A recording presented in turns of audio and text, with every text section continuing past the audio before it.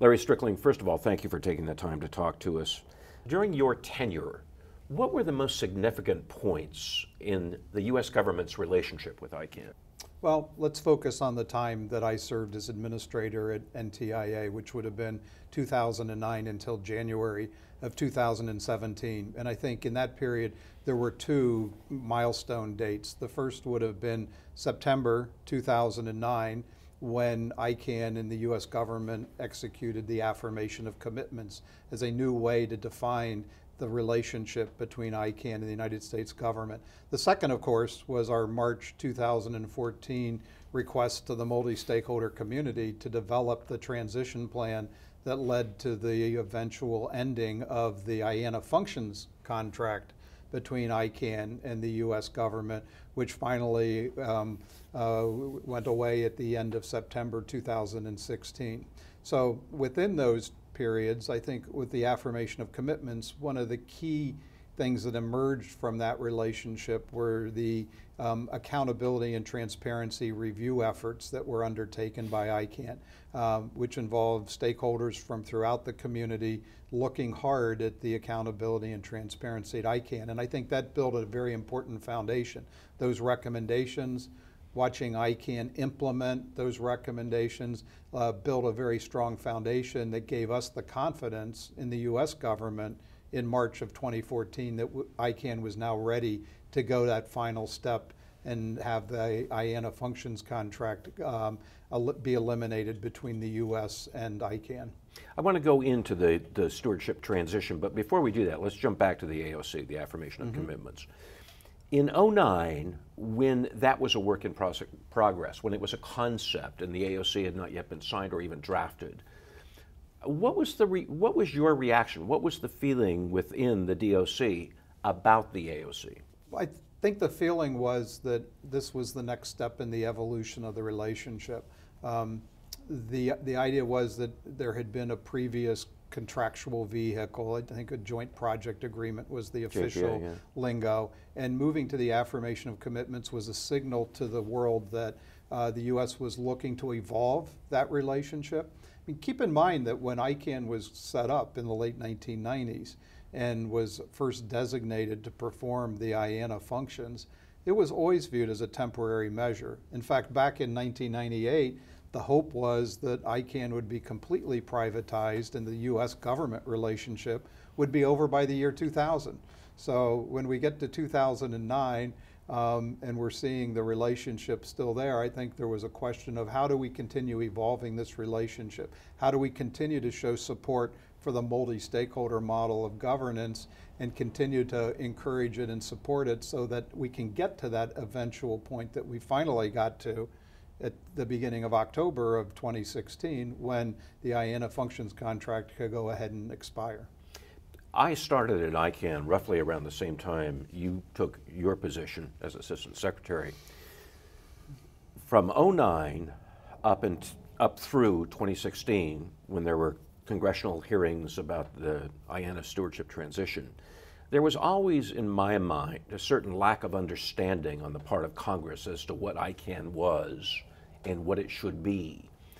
First of all, do you agree with that? Is that a fair characterization? And secondly, how did you deal with that?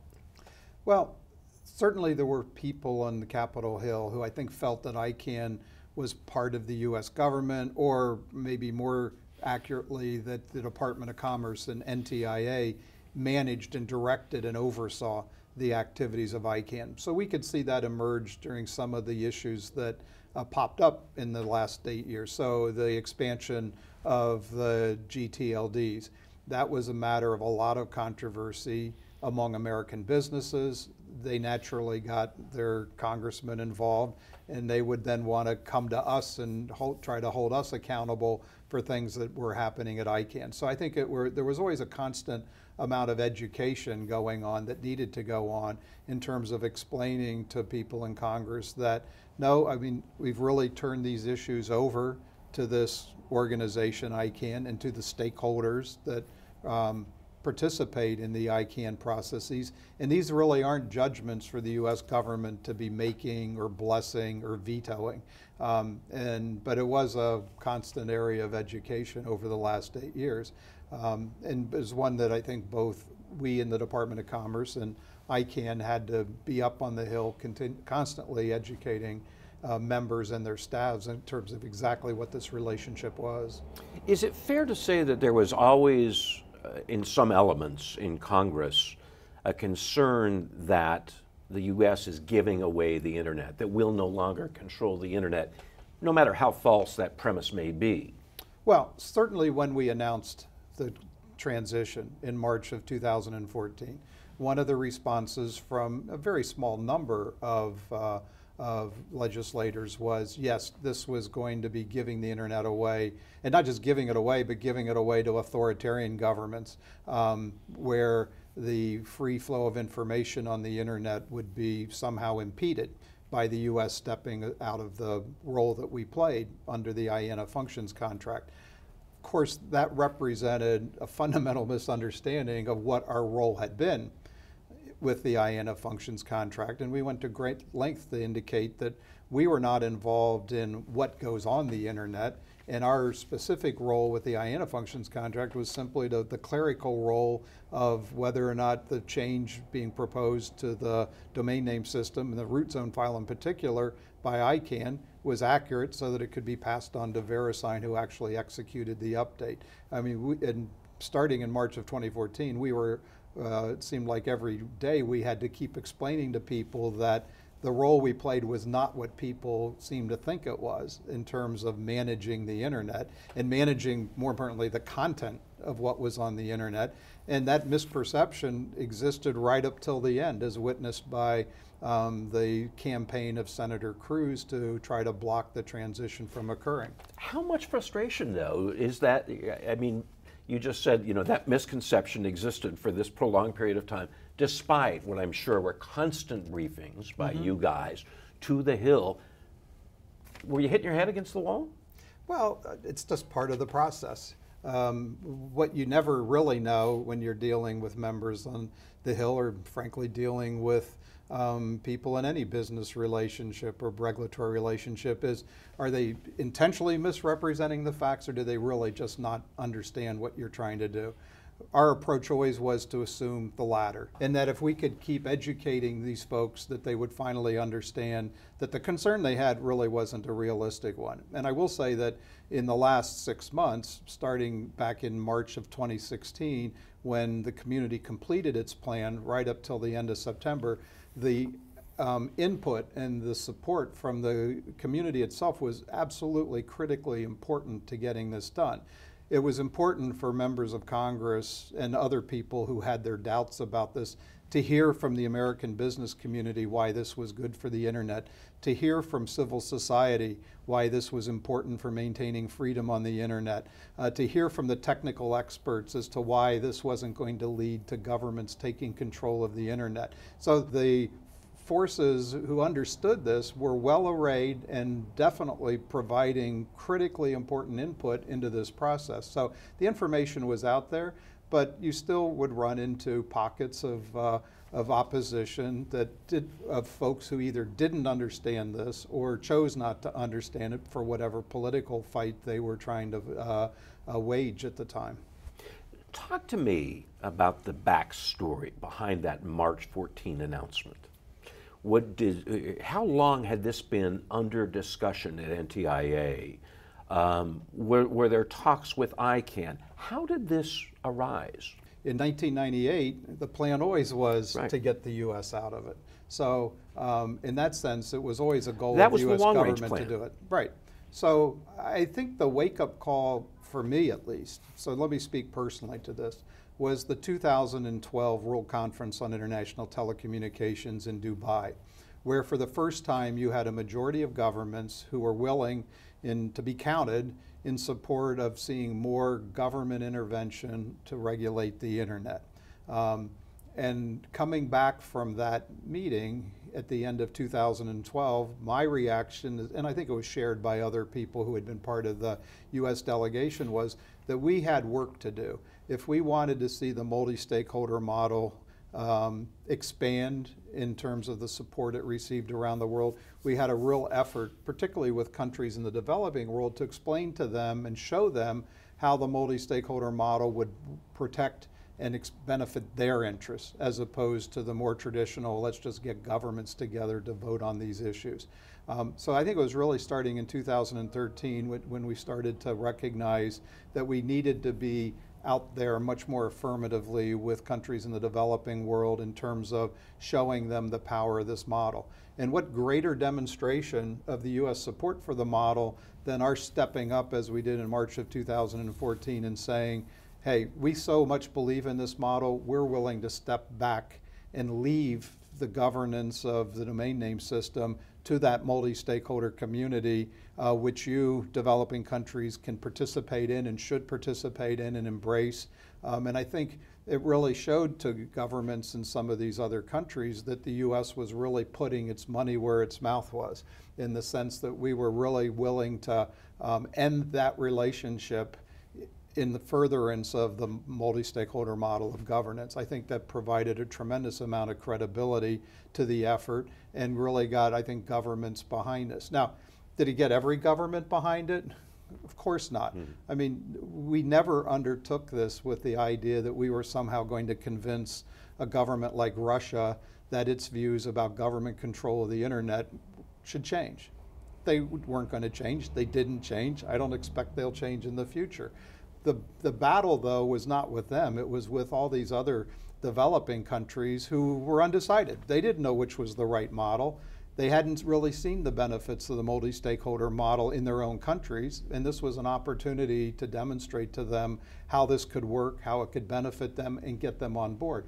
And I think the proof of that is demonstrated in the fact that I think roughly 30 countries that had voted for more government control of the internet in Dubai in 2012 joined in the consensus plan in 2016 in Morocco in terms of supporting the plan that came to us for our review to complete the transition. So I think that shows how much the plan and how much the support of the international community had grown over that period. I mean, certainly there were very important countries like India that came out in the summer of 2015 in support of the model, but behind that, there were a lot of other countries that were seeing how this worked, understood it better, and were seeing that it would be beneficial to their own internet economies to support the model. Between that announcement in March of 2014 and when the stewardship transition actually took place in 2016, did you ever think this is not going to happen? No. I will tell you that there were times when we could see people spinning their wheels. We could see the process maybe veering off track a little bit. But you never had doubts? Well, that we were ultimately going to get it done? No. I was confident we would get the transition completed. But there clearly were points in the process where there needed to be corrective action taken. We tried to remain as hands-off as we could at the US government because we had, after all, asked the community to develop a plan. And I think it was a testament to the faith we have in the model that we could kind of step back and restrain ourselves and say, these folks are going to have to work it out. But the model's strong enough, they will work it out, and that's what ultimately happened. There was criticism, you heard it, that NTIA should be in there pushing for this thing more. Yeah, but as soon as we start substituting our judgment for that of all of these stakeholders, then we're not supporting the model at that point. You support the model by saying, we're going to give it to the stakeholders to decide, they organize it, they figure out what's important, and they come up with the plan. And what you're relying on is the necessity of having consensus at the end.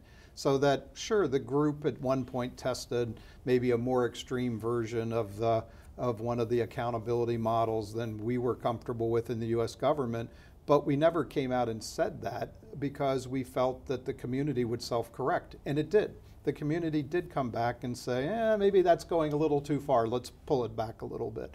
And again, I think it was a testament to the faith we had in this, that we knew or felt confident that that would happen in the end.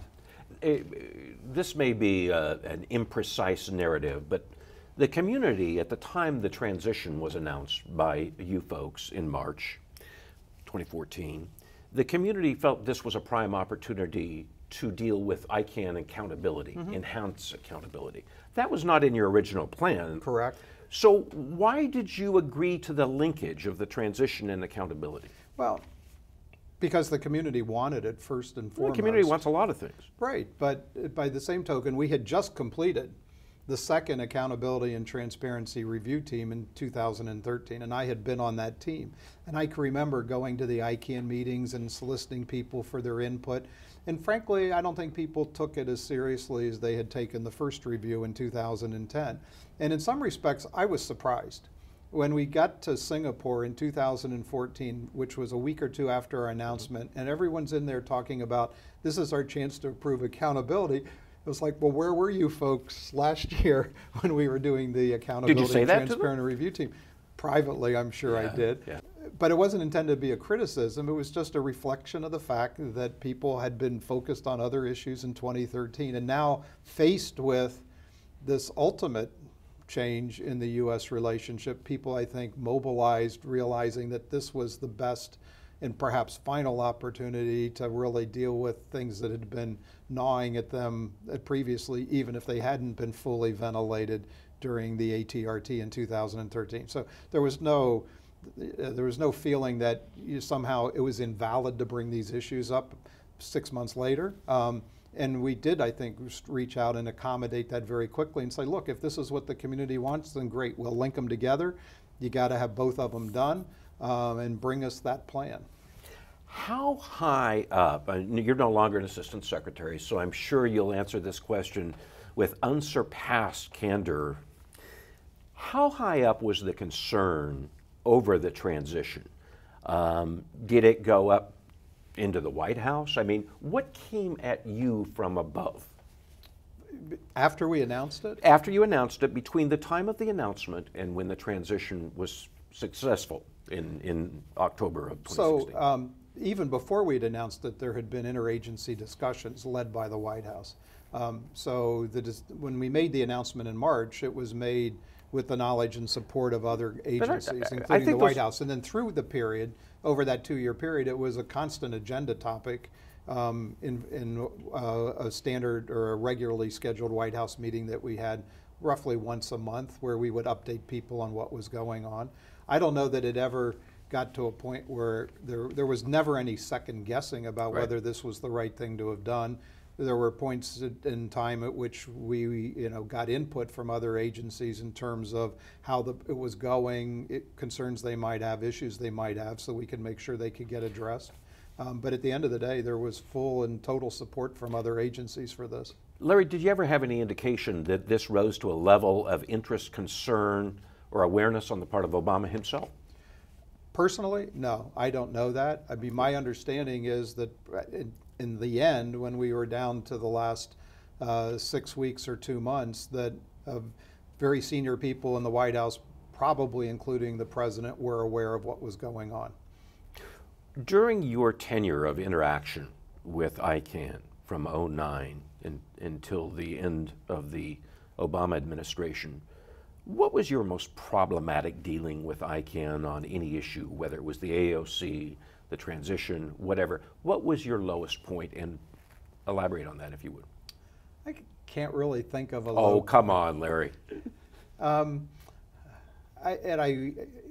don't even remember the particulars. I do remember the ICANN meeting in Colombia in 2010, 2011. It was in December, I think, in Cartagena. And I asked for and was given an opportunity to speak to the board in private session. And I don't even remember exactly what my remarks were, but I know they were transcribed. But I think the message was something along the lines of, this is a multi-stakeholder community. You've really got to listen to the stakeholders. You've got to embrace what you're hearing from people. You need to be less defensive about the input that you're getting from folks. I don't even remember today exactly what the context was in which I gave those remarks, but that was probably the one time that I felt, gee, I really ought to, give my perspective on how I see the arrangement or the relationship between the board and the community at that point in time. It sounds like to you the most important thing was keeping a light touch. Oh, absolutely. And certainly during the transition, even more so. But even before the transition, it Yeah. sounds like you were always, what you're telling me is you were always very concerned about that. Right. Well, then again, it goes back to the fundamental fact that we didn't manage ICANN. We didn't oversee ICANN. We simply had this stewardship relationship with the IANA functions and that overall relationship that helped designate ICANN back in 1998 as the organization to perform those functions. And so we were always very cognizant of that. Now, that didn't mean we weren't vocal and loud advocates inside the Governmental Advisory Committee, and I fully expect the U.S. government will continue to be strong advocates inside the Governmental Advisory Committee. But that's as any other government. We're on an equal footing with them in that context, and we will certainly represent American interests strongly there, as anybody would expect we would. The difference was this idea that we had this special ability to command ICANN to perform according to what we wanted, and we were very, very careful not to do anything that would give support to that notion, which was just not true. If the transition had not happened in 2016 toward the end of the Obama administration, would it have happened? You mean, could it happen now? It's fundamentally what you're asking. Or could it happen in early 2017 when we're talking here? No, I really think that the window ended with the end of the Obama administration. I mean, you'd had candidate Trump had come out and joined Senator Cruz in opposition to the transition in late September. And so I would think that if it hadn't been completed, this might be an area where you would see another reversal of policy between the two administrations. So basically, there was a very narrow window that was open for the acceptance and the actual finalization of the transition. There's 2 years. Well, yeah, but by the time that things had progressed to the point where you had a valid transition proposal, by the time you'd finished the Hill hearings, there was a limited window there. Yeah, but we had gotten the plan in March. Mm-hmm. We had said we'll take 90 days to review and approve it. We got it done in, I think, roughly the 90 days. So that by early June, everything was done. I mean, we had basically said, right, we've reviewed the plan meets all of the criteria that we laid out back in 2014. There was still some work that needed to be done. That's the period when the Hill came in, though.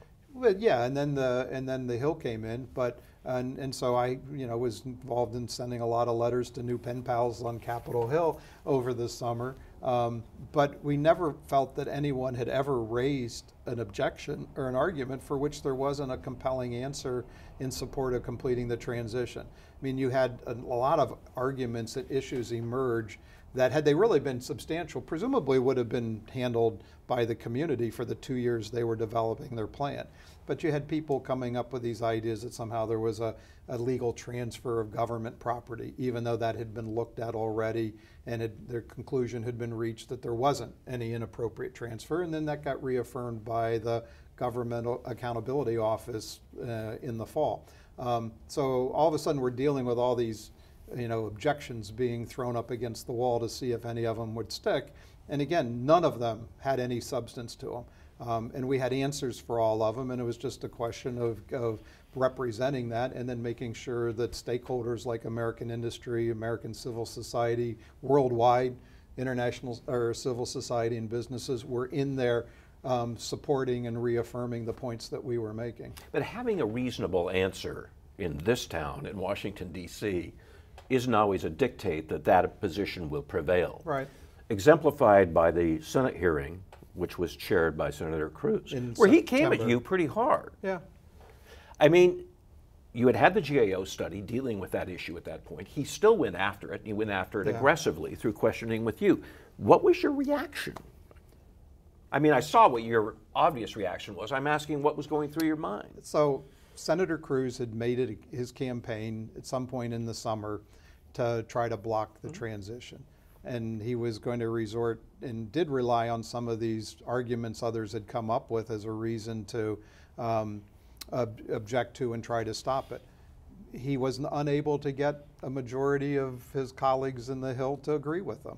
I think largely because of the work that we and industry and civil society had done to educate members as to what the facts were. You went into that hearing knowing you were going to be beat up. Oh, sure. Well, or that he would attempt to, yes. What's your opinion now? You've had some time, the waters have calmed a bit. I'm curious about your perceptions of that hearing, looking back on it. It was a tough hearing, but that's why they pay us the big bucks, you know. But I think it was important, and I frankly welcomed the hearing at that point in time, because it gave us a chance to actually engage on the record and dispense with some of these arguments that were being made. Now, did we make a convert of Senator Cruz? Clearly not. But if anyone was listening to that hearing and was paying attention to the facts, I think they would come away hopefully being much more confident in the fact that this transition was good for America, it was good for the internet, it will enhance free expression on the internet. All the things that Senator Cruz said he was in favor of are going to be accomplished and are being accomplished by this transition. The objection really was over whether or not this particular mechanism would lead to the outcomes that both he and we and others agreed upon. Are you proud? I think everybody who participated in the process should be proud of the outcome. It was the most amazing, largest, most sustained demonstration of the power of the multi-stakeholder model. And so I think everybody who spent any time in it should feel proud about getting to this point. Everybody had a role to play. Everybody played those roles, and the outcome was good for the internet, good for free expression, good for free flow of information. So yes, I think everyone should be proud about it. Let me ask you this. You speak with apparent passion, with apparent interest on this. At NTIA, you were involved in a number of issues, not just internet governance, not just ICANN, but Spectrum and a whole variety of issues. You're out now. You're out of that job. How important were the issues of what we're talking about, internet governance, ICANN, those sorts of things, among all the things that were on your plate?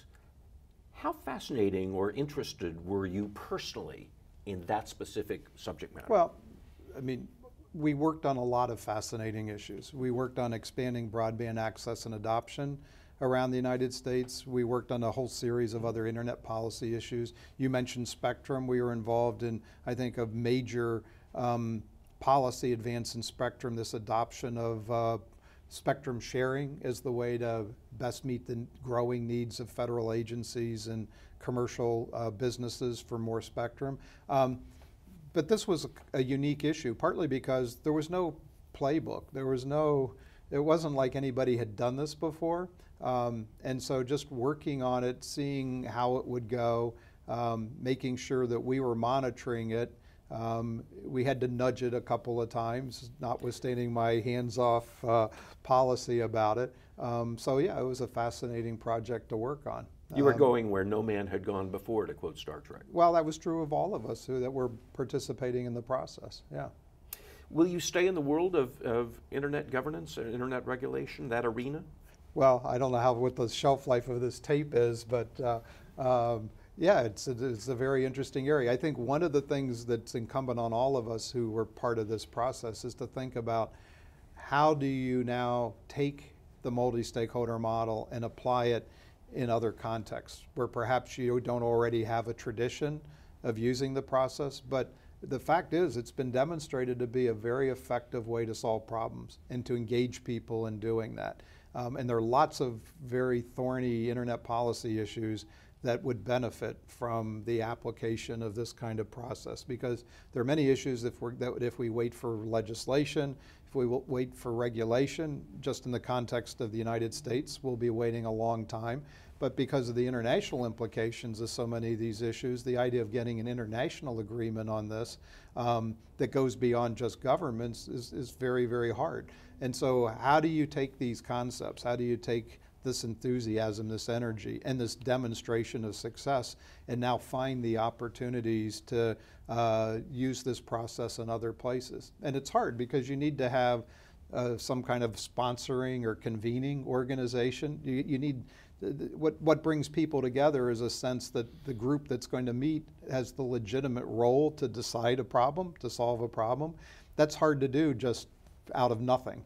And so how do we attack that problem? How do we approach that? I think will be a challenge for all of us who stay in the internet governance space over the next several years. But it's also a tremendous place for opportunity, because if you do wait for legislation, if you do wait for regulation, you're going to wait way too long. And to the extent we can start making progress on these issues, even if it's not comprehensive, it'll be good for everybody. It'll be good for the internet, be good for the world community. It's just a question of how do you get it organized and resourced to actually get people to come together and work on these issues. What I'm hearing is a certain enchantment with the uncharted nature of this. Mm-hmm. But I think it's a tremendous opportunity that's presented here. Larry Strickling, thank you very much for taking the time to talk to us. You're we welcome. appreciate it. You're welcome.